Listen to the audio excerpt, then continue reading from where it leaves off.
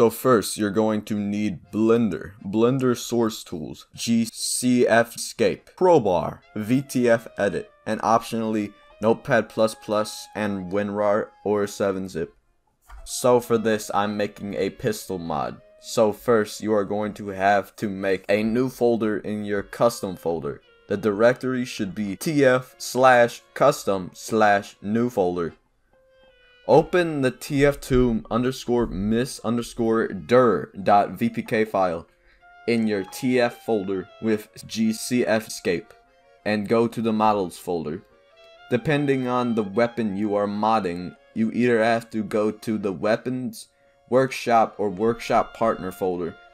Then go to the C models folder. Now, if you are lost which folders to go to this list of TF2 model folder names on Steam. Then drag the files into your new folder. Open Crowbar and now make sure your TF2 compiler is set. Decompile the model and go to Blender. Make sure you have the Blender Source Tools add-on in Blender. Then click on the file part on the top left, then select Import, then select SMD, then select the model.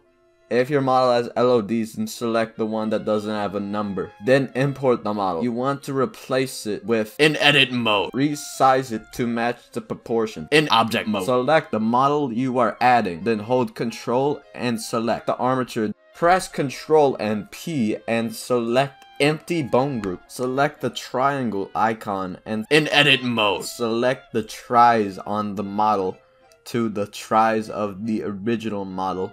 Delete the original model, then put the new model in the old models folder. Select the model and go to the material editor. And keep in mind the name of the texture. You will need this for later. You can change it if you want. Then select the scene icon, then select the export path. Make sure it is the same one as the decompiled model folder. Then open the .qc file in Notepad or Notepad++.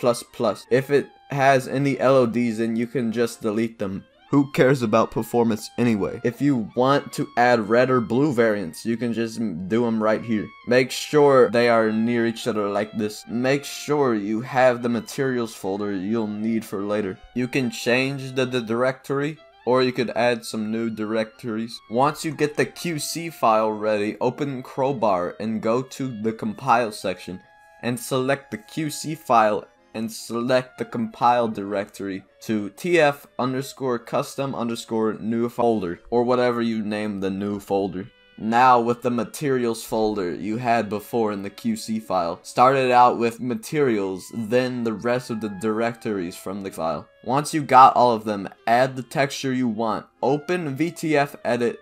In the top left where it says File, select Import. Find the texture you want to add. Now if this was your first time using it, press Advanced. Then where it says Version, select 7.3 or it will not work. Once you have imported it, press Save and find the directory of the mod and find the directory of the materials folder. And name it the name of the material that was in Blender. Once you have it saved, go to where you saved it and open the VMT file in Notepad or Notepad++.